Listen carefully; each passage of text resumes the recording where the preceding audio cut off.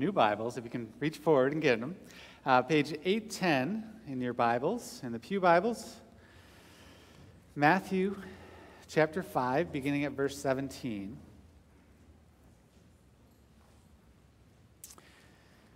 We're starting a new series called Fulfilled, and it's really a continuation in the Sermon on the Mount. And what we'll see in our text this morning is that Jesus fulfills the law, but he doesn't abolish it. And so what we'll see is his teaching about that today, but then even if you look forward as far as the headings in your Bibles too, what you see is Jesus says, "You've heard it said this, but I tell you this." And what Jesus is telling us is that our lives as Christians, we have the opportunity to fulfill what Jesus has done, to have it fulfilled in our lives. And really when we do that, it's not something that we do out of compulsion or fear or guilt, but instead we do that in order to live a fulfilled life in Jesus Christ. To say, hey, this is what God's law is for me, and this is how I can have the most fulfilled life, is by doing what Jesus has done and called me to do as well.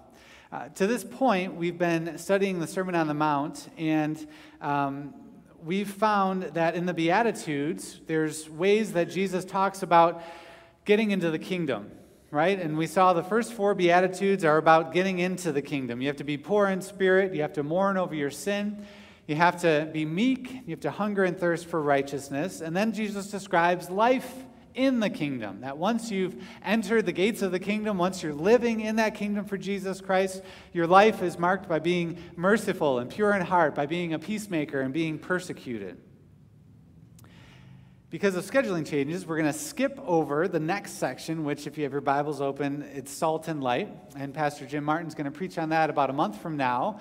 And so what we'll do is get into this next series where Jesus Christ talks about fulfilling the law. That's what our text is today. So Matthew 5, beginning at verse 17.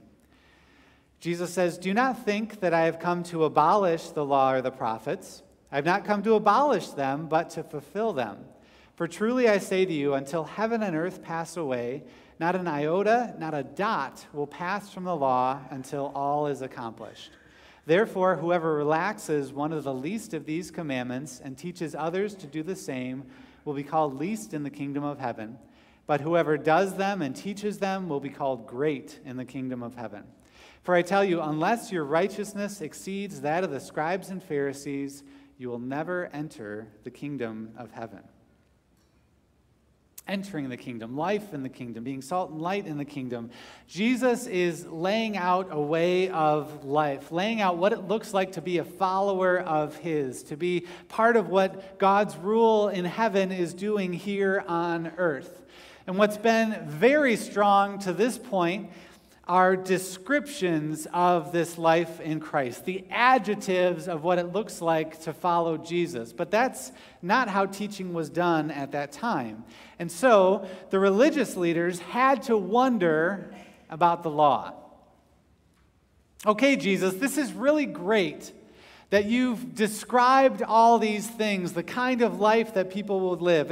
It's great that you've said in broad terms what it's going to look like to be a follower. But Jesus, let's get down to the brass tacks, the specifics, the details. Let's get down to the law. And what it ultimately boils down to is this. Jesus, we've been taught about the importance of the law. We've grown to love the law. Our parents grew up with the law, their parents and their parents and their parents. As far back as anyone can remember, we've been taught this is how you're supposed to live. These are the laws you're supposed to keep. This is what you're supposed to do. But Jesus, you haven't said a single word about keeping those laws. You've talked about being merciful and a peacemaker and persecuted and pure in heart and all these kinds of things. But Jesus, you haven't been specific. You've said all this, but what about all that? You've given us something new, but what about all the stuff that we've known and loved for so long? What we find is that Jesus shows that the Bible is God's word. Jesus shows that the Bible is God's word. Look again at verse 18. Jesus says, "For truly I say to you, until heaven and earth pass away, not an iota, not a dot will pass from the law until it is accomplished. Jesus talks about the law and the prophets in our text today, and what he's saying when he says law and prophets is he's talking about the whole Old Testament. This is a way that the Jewish people spoke about what we know today as the Old Testament. And at the time that Jesus is speaking, this is the whole of God's Word, right? This is all that God's Word was at the time. Since then, we've been able to expand God's Word and be able to say the New Testament is what it is, and church councils have brought this together over years, and we've recognized that all Scripture is God-breathed. But what Jesus is saying is that the Bible is true. It's so true that even to the smallest detail, it's true. An iota is the smallest Greek letter. It's the letter I in Greek, but it looks just like our I. It's just a small line, an iota. It says every iota is important. Even the littlest dot won't pass away until it's accomplished. A dot was used in the Hebrew writings to distinguish between different letters. And what Jesus says is that little tiny detail, the littlest mark on the paper as far as God's word goes, even the tiniest letters are true. But it's not just that God's word is true, it's that it's being accomplished. We could look at our worship bulletin and say, this is true, this is accurate, this describes how things are, right? We could say that this is factually correct, and we could say it's true, but we could even look at this morning's bulletin and say, there were certain things that weren't listed in there, there were certain things that were accomplished, and maybe we'll tweak a song, or maybe we'll change a little bit of the order, and it might not be accomplished, right? It can be factually correct, but it's a totally different thing to say this will be accomplished. But that's what Jesus says about God's word. Until heaven and earth pass away, not an iota, not a dot will pass from the law until all is accomplished. What this means is every prophecy will come true. Every promise will be fulfilled. All the warnings that God gives will be followed through on. What Martin Luther said as well. Listen to this quote. A man's word is a little sound that flies into the air and soon vanishes. But the word of God is greater than heaven and earth, yea, greater than death and hell, for it forms part of the power of God and endures everlastingly. That's what Jesus says here. Heaven and earth will pass away, but God's word will not. What powerful truth. What Jesus is saying is this is God's word. And what's most amazing about Jesus is he didn't just say, this is my doctrine of Scripture, this is my theology of Scripture, this is my understanding of infallibility or inspiration or anything like that, but Jesus actually had the integrity to put what he believed about Scripture into practice. So you think about Jesus, as soon as his public ministry starts, we hear that he's sent out to the wilderness and he's tempted by the devil. And in three ways, the devil tries to trick Jesus and tries to tempt him and tries to get him into trouble. And in each of those times, you know what Jesus does? Quotes Scripture. Goes back to God's word. And he says, probably most famously, as far as our knowledge of that story, he says, man cannot live by bread alone, but by every word that proceeds from the mouth of God. Right? We have to live by God's word. Even in times of temptation, Jesus shows us that he lived by God's word. When he was trapped by some of the teachers, and they try to get him and try to get him into trouble, and by trapping him, Jesus, well, what does your Scripture say?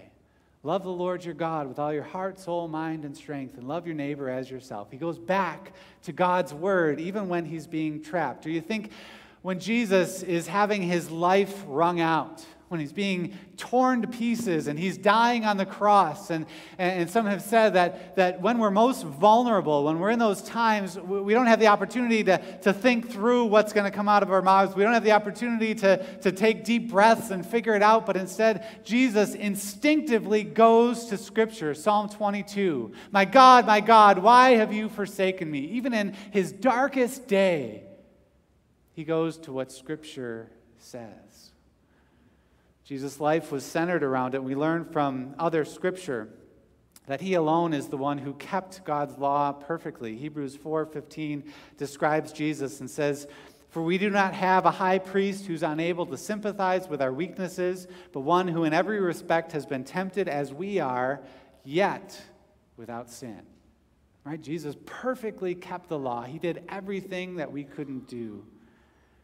And also in his other teachings, in Matthew 19, Jesus says, the Creator says, "For this reason, a man shall leave his father and mother and be united to his wife, and two will become one flesh." Well, if you look at Genesis 2, the Creator, God, didn't say, "For this reason, a man will leave his father and mother and be united to his wife," but Moses wrote that. And what Jesus is saying is, even though Moses authored this, God is the ultimate author of Scripture. Right? Even though Moses is the person through whom God worked, God is the ultimate author of this. God said these words. Or you think about Peter in Pentecost in Acts 4, he quotes Psalm 2. He says, "You spoke by the Holy Spirit through the mouth of your servant, our father David." He quotes Psalm 2. Even though David wrote it, the Holy Spirit inspired him and helped him have these words to say. So it's God who said it. It's God's word. It's a high view of Scripture. If Scripture says it, then God says it. Every iota, every dot will be accomplished. Jesus is saying here that Scripture is completely divine. It's completely without error. It's internally consistent. It has tremendous power, that it's sufficient by the power of God to get anything done. And as Christians, we know that Scripture is the primary way to get to know who God is, to see what He's done for us, to get to understand how He's working constantly for us, and how ultimately to love Him and live for Him. What we also find in today's text is that Jesus shows that the Bible is all about Him. Look at verse 17. "Do not think I've come to abolish the law or prophets. I've not come to abolish them, but to fulfill them." The law and the prophets, the Bible, is so authoritative that even the tiniest detail is going to happen. And Jesus says, I didn't come to wipe those out or destroy those things, but I came to fulfill those things. It means that the whole Bible is about Jesus. You know, our youngest son is named Emmaus because Lisa and I love the story of the two travelers on the road to Emmaus. There are these two men who are walking along after Jesus has died, and there's rumors about him rising from the dead, and these two men are walking along on the road to Emmaus, and this stranger comes up. He says, "What are you guys talking about?" "Oh, we're talking about Jesus. Haven't you heard?" And so they start talking about him, and unbeknownst to them, Jesus is that stranger. He's walking with them. And Luke says that Jesus explained to them how everything in Scripture, all the law and the prophets, were about Him. And they recognize that, and they see, wow, this is Christ fulfilling all these things in God's Word. So that when God promised to Eve that her child would one day crush the head of the serpent, He's talking about Jesus. When God evicts the people from the garden because of their sin and says, "You're not allowed back in my presence because of your sin," it's Jesus who welcomes us back into the presence of God for eternity. When God makes promises to Abraham and says, "Your children will bless all the nations of the world," it's about Jesus, right? He is the one who's the light of the United States. No, He's the light of the world, right? How many of you guys watched Friday night, the opening ceremonies? Some of you did. Good. Whenever I see those opening ceremonies and I see all these people with different cultures and backgrounds and histories and clothing and flags and different things that represent who they are, my heart swells because it makes me think, I wonder if one day when we're in glory, God's going to say, "Look at the diversity of my people, that every knee and every knee shall bow and tongue confess, that all people from all the nations of the world are gathered up as my people." And it just makes me think, well, there'll be like some sort of parade, some sort of opening ceremony for eternity to say, look at all that God has brought in to His kingdom and to His people. But God is talking about Jesus when He says, "You will bless all the people of the world." Jesus is the ultimate at what's hinted in Joseph's story when Joseph says to his brothers, what you intended for evil, God intended for good. We see perfectly that in Jesus Christ, what Satan intends for evil, the death of God's Son. Ha! I've won. No, this is God intending it for good, giving us redemption. He's the exodus from the bondage of slavery. He clears away every obstacle in our lives, just like the Red Sea was split open. He's the one who's lifted up that we might believe in him and be saved. He is the perfect Israel. He's the promised Son. He's the Messiah, longed, hoped for. He's the temple who's destroyed and rebuilt again. This is about Jesus. Sometimes we make things complicated and we say, well, there's all these stories and there's all this doctrine and there's all this stuff in God's word and some of it's confusing and I don't understand why there's so much warfare and there's so many ugly things that happen in Scripture. Let's keep it simple. Scripture is about Jesus. Right? It's about God revealing himself, saying, all of this points to Jesus, and every page of God's word is a signpost to Jesus, that he is coming, and this is about him. He didn't come to abolish the law. He didn't come to destroy all that the religious leaders had known and loved. He's what all those things are about. He's the pinnacle of those things. And because of that, we have perfect righteousness through Jesus. But Jesus, what about the law? We have descriptions, we have adjectives. We don't have a lot of prescriptions. We don't have a lot of law. Jesus speaks clearly on that in verse 20. Look at verse 20. He says, for I tell you, unless your righteousness exceeds that of the scribes and Pharisees, you will never enter the kingdom of heaven. Scribes and Pharisees were the holiest of all holy people in that day.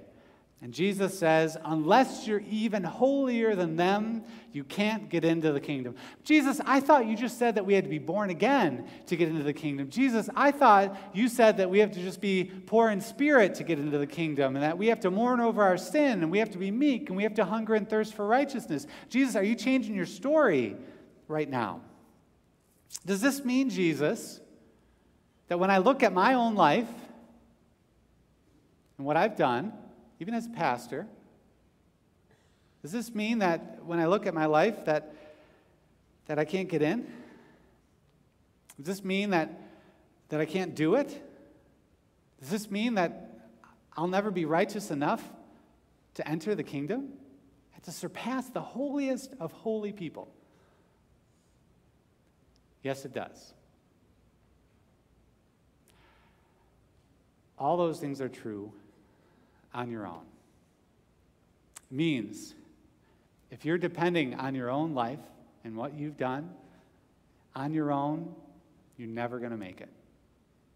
If you're depending on what you've done and saying, I want to be good enough on my own, you never will.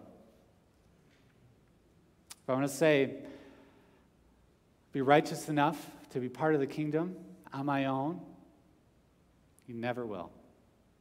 Even the best of us here never will. See, the motto, the slogan, the attitude of these leaders had been this: look at all that I've done. Look at my generosity. Look at my understanding of the law. Look at the ways that I keep all 612 of these laws, that I have one for every day of the year and one for every body part of humanity. Look at all that I've done in my righteousness. But Jesus comes along with a new gospel message, and he says this: look at what I've done. I've kept your law perfectly. I've never had a thought or word or deed that's evil or wicked or even stained by sin. What Jesus does is reaches out his arms, not as the Pharisees do to bring attention to themselves, but he reaches out his arms on the cross and says, look at what I've done for you. The gospel is clear that Jesus Christ is the righteousness of God, that even though we're unrighteous, when we believe in him and trust in him, we can have that righteousness for ourselves. And that righteousness, guess what? Exceeds that of the scribes and Pharisees. That's how we get in the kingdom of God, by Christ alone. Don't look at pretty good keeping of the law. Look at perfect keeping of the law. Don't look at pretty good generosity. Look at perfect generosity. Don't look at pretty good faithfulness. Look at perfect faithfulness. Don't look at pretty good handling of temptation. Look at perfect handling of temptation. And I know it's tempting for us at this point to say, oh, cool.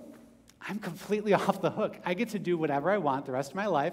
I can sin and sin boldly because, you know what? It's Jesus' righteousness. It doesn't matter what I do. He's won the battle, so it doesn't matter at all what I do. I can just live completely liberally, completely free, because it's all what Jesus has done and nothing what I've done. Jesus addresses that in our text today. Look at verse 19. Whoever relaxes one of the least of these commandments and teaches others to do the same will be called least in the kingdom of heaven. But whoever does them and teaches them will be called great in the kingdom. I think what really changes is our attitude for why we do good, for why we study God's word, for why we want to live in an appropriate way. What happens is, instead of saying, out of fear, out of wonder about my status for eternity, I better be good and earn enough and put enough grace in my tank that I can say, look at all I've done, Jesus. Instead of having that kind of attitude like the Pharisees had, what we're to do is say, Jesus Christ has done it all for me, and I can't help but live for him now. I want to be someone who is pure in heart. I want to be someone who's a peacemaker. I want to be someone who is persecuted for the sake of righteousness, because I'm willing to say, you know what? I want to live for God's word because God's word has given me life. Right? This is the greatest life preserver there ever has been existed. This is the thing that rescues us and gives us hope and gives us life, not just for this life, but for eternity. And for us then to say, oh, forget it doesn't matter, would be the most foolish thing. I would think even if we had that attitude, we probably wouldn't understand what God's done for us in Jesus Christ. But when we do, we say, God, I want your word to be infused in my life. I want your word to be so part of me that people see your word shining through. I want to live like Jesus did, where in different points of his life, he always goes back to God's word and always has that on the tip of his tongue, ready to go whenever life happens.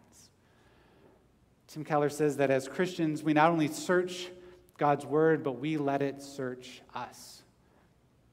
We say, God, I want your word to have authority in my life. I want your word to change me and transform me and make me more and more into the image of your Son. It's what Luke publicly professed to today, to do everything in his power by the Holy Spirit with the help of the community to live for Christ Jesus. It's what all of us who've made that commitment in our lives are committed to as well, and it's what Jesus calls us to do today. Not just to see God's word as something, oh, this is good doctrine, or this is really helpful for me in a time of crisis, but to say, God, I want to be transformed and shaped by your word. And so even though we have the righteousness of Christ, even though he's done everything for us, it doesn't mean we throw away God's word. It doesn't mean we throw away his teaching, but instead we're still called to hear and do the word of God. That's what Christ's call is on us this morning. And it's why, again, as leaders, we're excited about this translation, because we think it's the most faithful way to apply God's word to our lives. It's a little bit different. You may have noticed if you had the NIV with you today, there's a few different words that are changed. But to say, God, I want to know your word down to the smallest dot, down to the smallest letter, so I can understand it and apply it. And God, I want to hear it fresh. I want it to be so part of me that my life is transformed by it. Let's pray that that would be the case.